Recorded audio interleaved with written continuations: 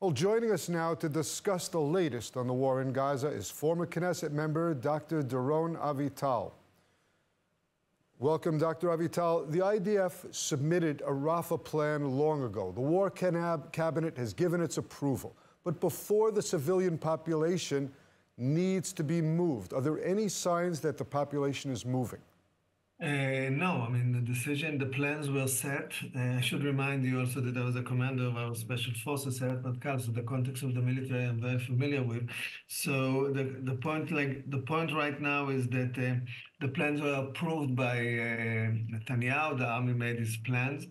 And I think there are two kinds of plans. There's one plan of this an extended campaign, the way we saw in Khan Yunis, but this would mean, of course, to shelter, remove, evacuate the citizen, the 1.3 citizen in Gaza, in Rafah. So this will take some time, and I think this wouldn't, it depends also on the hostage deal. If there is a hostage deal, it wouldn't start, I think, before end of Ramadan. So we have a few weeks ahead. That's my feeling. But if there would be a sort of a limited campaign, and it was discussed with the Americans even gave some signal that this is something that they can consider to be in sync with the way they see the landscape. So this would be more like targeted killings of leadership of Hamas.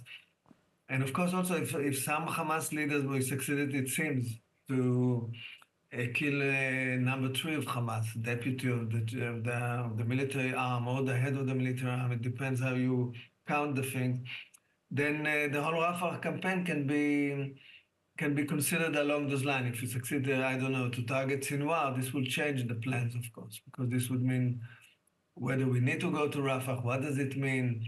How would it look the end of the war? Because you don't win wars just by killing all your enemies. You win war by breaking your enemy. And the question, when is the breaking point of the enemy is, and whether a Rafah campaign, a big Rafah campaign is essential, but the plans are there and the army is ready to implement them.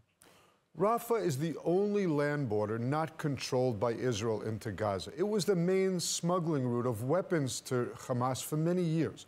Why was that not a goal in the war on day one? Why did the IDF push civilians toward Rafah?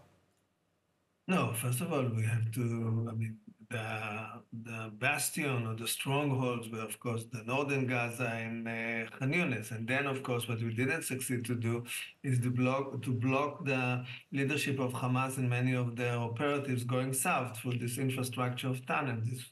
We should have, maybe, in retrospect, maybe we could have planned it differently. But it's a very sensitive border, the border with Egypt.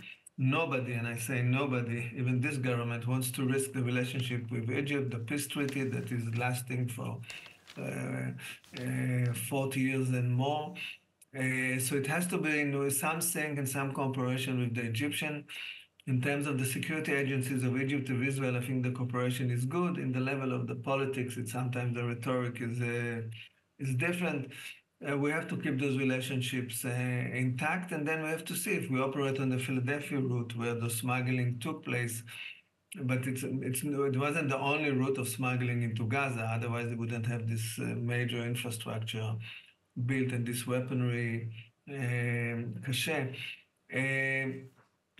So, I mean, it has to be worked out, but it has to be worked out in cooperation with the Egyptian, and I think that's the way the army thinks about it, and also the War Cabinet. Well, Dr. Avital, that's all the time we have. Thank you so much for joining us today. Thank you. Okay, bye-bye. Bye-bye.